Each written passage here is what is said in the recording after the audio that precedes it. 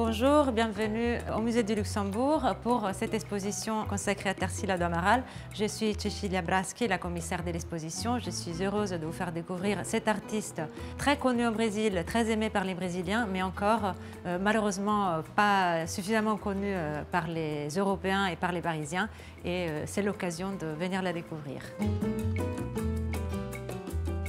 Tout son art s'articule autour de la relation entre Paris, São Paulo, qui est sa ville d'origine, et donc Brésil et l'Europe.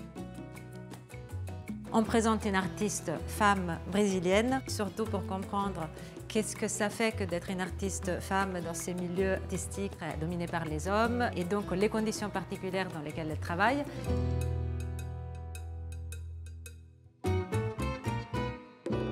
L'année 1923, c'est l'année qu'elle dit être le plus important de sa carrière. Elle est désormais avec Oswaldo de Andrade, qui est un grand écrivain. Il faut dire que cela facilite aussi son introduction dans le milieu français, de Sandras, Brancusi, Picasso, les Delaunay. C'est le moment où Tarsila doit s'affirmer en tant que femme artiste brésilienne à Paris. Et donc, dans ses autoportraits, c'est exactement ce qu'elle essaye de faire. Donc, comment se définir? Il n'y avait pas de modèle, en fait, de femme artiste d'avant-garde brésilienne. Ça n'existait pas. Pour les hommes, ça aurait été plus facile de trouver des modèles tout autour, mais pour elle, il faut tout inventer. Donc, elle oscille entre une représentation en femme très élégante. Elle s'habillait chez les meilleurs couturiers parisiens. Et en même temps, très liée à ses origines, en s'appropriant aussi des origines qui ne sont pas complètement les siennes. Là, par exemple, elle se dépeint en caipirinha. Caipirinha, ça veut dire jeune femme de la campagne. Elle a eu une enfance très aisée. Là, elle se dépeint en petite campagnarde, mais évidemment, c'est beaucoup plus que ça. Et il y a derrière une grande construction culturelle aussi et d'appropriation. On arrive dans la deuxième salle de l'exposition, donc consacrée au paysage, à l'invention du paysage brésilien grâce à Tarsila, qui dit donc avoir redécouvert ses origines grâce à sa prise de distance du pays pendant son séjour parisien et qui part à la redécouverte de son pays natal. Dans ce tableau, donc, c'est un peu le résumé de tous ces éléments qu'elle stylise avec la clé cubiste qu'elle a bien exercée à Paris. Et donc, on retrouve plein des éléments disparates qui n'existent jamais ensemble dans la réalité. Et donc, c'est là qu'elle réinvente véritablement un paysage. Il y a le paysage vide jusqu'à présent et puis il y a les personnes. Et donc, cette prochaine salle, elle est vraiment consacrée à l'identité brésilienne, mais incarnée par des vraies personnes. Donc, Tarsila, dans ce projet national et moderne, essaye d'inclure toutes les voix de la culture brésilienne qui est traditionnellement composée par les peuples autochtones, les descendants des esclaves pendant la colonisation.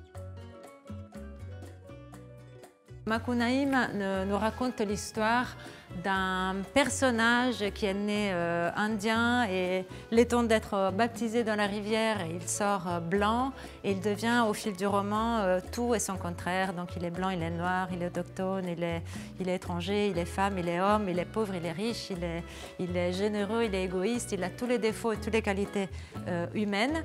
Et voilà la métaphore de l'identité brésilienne, c'est cette identité insaisissable faite de tous les contrastes possibles. Et dans cette salle, on expose un tableau très important qui est le sel dans des collections françaises et qui est à Cuca, donc un tableau qui est entré à faire partie des collections françaises déjà en 1926, ce qui est complètement extraordinaire parce que Tarsila était encore à ses débuts artistiques. C'est un cadre complètement atypique pour l'époque, donc c'est un encadreur très excentrique et très éclectique qui utilisait des matériaux très différents, du verre, de la peau de lézard, du bois, du liège. On peut lire dans ce choix de Tarsila de s'associer à ses cratères à la fois une volonté de s'afficher comme artiste exotique et excentrique quelque part et à dépasser les barrières entre peinture et art appliqué. Donc le cœur de l'exposition de Tarsila est consacré à sa période sans doute la plus célèbre, qui est la période dite anthropophage, du nom du manifeste que Osvaldo d'Andrade écrit en 1928. L'origine de ce mouvement naît justement d'une œuvre de Tarsila. Le Abaporu, c'est ce personnage qui veut dire en langue tupi-guarani, donc c'est une langue autochtone, homme qui mange un autre homme. Donc le brésilien est ce sujet capable de s'approprier tout ce qu'il reçoit, tout ce qu'il trouve chez lui ou ailleurs, et en faire quelque chose de nouveau grâce à justement sa digestion et réélaboration.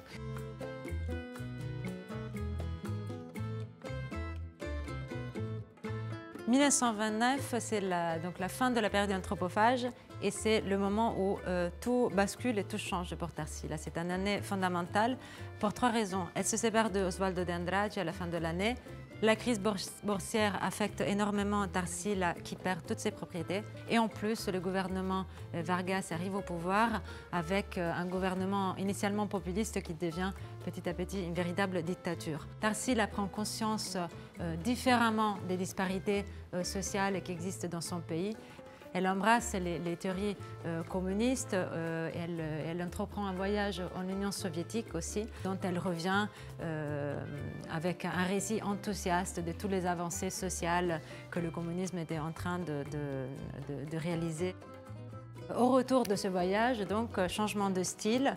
On le voit très bien dans cette incroyable fresque qui a tout d'une peinture murale, en fait. Donc, les formats déjà ont changé.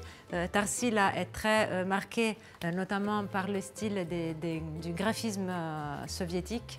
Elle a d'ailleurs une très grande collection de ces affiches qu'elle expose à Sao Paulo, ce qui lui vaut justement le mauvais œil des autorités. Et à la différence des œuvres qu'on a vues dans les années 20 où les personnages, les personnes racisées étaient comme des taches dans les paysages, maintenant chaque personne de ces tableaux devient un individu formant un groupe et une communauté. Elle a fait toujours des choix assez courageux. Il faut dire aussi qu'à cette époque-là, elle avait été aussi isolée par sa famille, qui était donc une famille conservatrice qui n'approuvait pas forcément ses choix rebelles et très d'émancipation.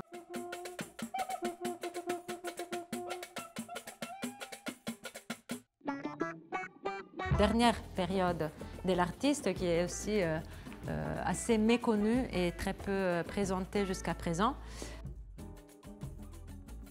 Cet artiste a su se renouveler jusqu'à la fin de sa vie et accompagner les transformations de son pays. On le voit très bien, par exemple, dans ce tableau qui représente la métropole de Sao Paulo, à une époque où la ville continuait de se transformer grâce à la construction de ces gratte-ciel qui surplombent désormais la végétation tropicale, les petites maisons coloniales qu'on avait autrefois.